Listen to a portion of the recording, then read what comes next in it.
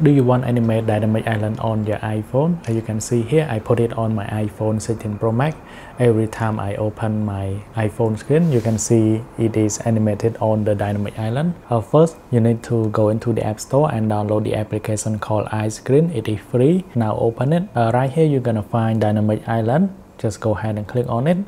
And then let me go back here. And you're gonna click on Dynamic Wallpaper. And then we have Animate Dynamic Island, but you need to select the one with the background that you like. Let me select this one, and then it pop up a ton of Animate Dynamic Island. You can see this one also look cool. Let me click on this one. You can see you can also combine all of them together. It gives you a nice animation. For me, I prefer this one, so I'm gonna select on it, click on check one more time, and then you're gonna click on save. It is going to save into your iPhone photo. Here is the photo that we have just saved at the moment. It is live. Now let's click on share. You need to set it as a wallpaper.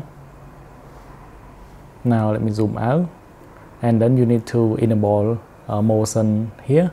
So now it gives you an animation. Click on add. You can set as wallpaper pair. So every time I lock my phone and turn it back on, you can see it gives you a nice animation. And that's it. Thanks for watching. I hope you like this video. Then I will see you guys in the next one.